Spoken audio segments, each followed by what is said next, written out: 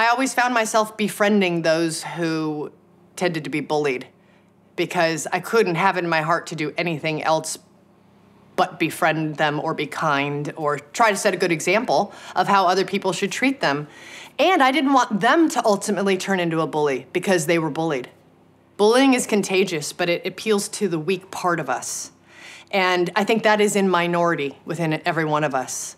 You know, we all have abundant good and a little bit not so good, and bullying appeals to that little bit, but it triggers, you know, especially in numbers.